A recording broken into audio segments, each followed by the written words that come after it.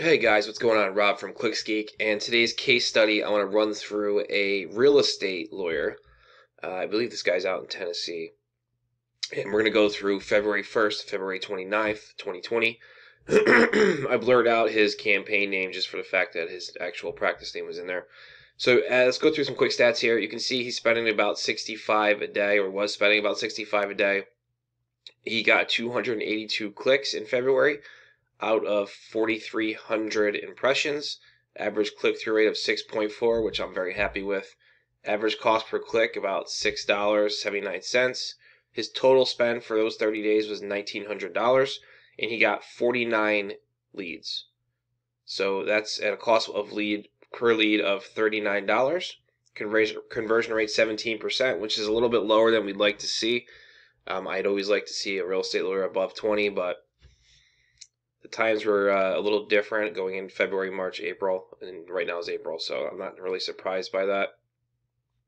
Anyways, so 49 conversions. These are phone calls and form submissions. Probably in this guy's case, about 50-50 of each. Now the forms that were getting submitted were for the hook was a free consultation with a real estate lawyer, and name, phone, email, tell us about your situation, contact box. That's pretty much it. Lots of heavy call to actions on the mobile side of the landing page to just click to call. A lot of click to call buttons and stuff like that. And the keywords in the ad groups were all high intent. People looking exactly for a real estate lawyer city name, real estate lawyer zip codes, like all those types of keywords, going after all the local intent keywords, stuff like that. And obviously all the normal stuff like real estate law firm and the generic terms.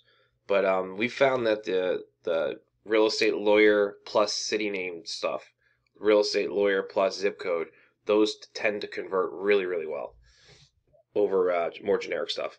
The landing page, like I said, very simple. Call to action to call, contact form, a little bit about the law firm, a couple reviews or screenshots from Google or Yelp, and then another call to action to get a free consultation. The budget is 65 a day, so it's very affordable, and he got great results. He got a few cases out of this too, so it was a nice, healthy ROI on the campaign. He paused when all this stuff hit the fan with coronavirus, but he'll be back. So you don't need much money to run these campaigns, okay? You can run a real estate law campaign successfully, generating a positive return on investment for about $50 a day. Obviously, the more you spend, the more you're going to get leads, the higher the return on investment is going to be. So if you guys have any questions about the real estate law niche, anything like that, or if you're interested in running this type of campaign for your real estate law office, or if you have a client who has a real estate lawyer and you want to run a campaign like this, we can deploy this campaign at your location. Or if you just have questions about this campaign in particular or a real estate law niche in particular, drop them in the comments below this video. And don't forget to check out the links in the description. Don't forget to check out the description because I put some links in there for you guys to some cool stuff I think you'll find helpful.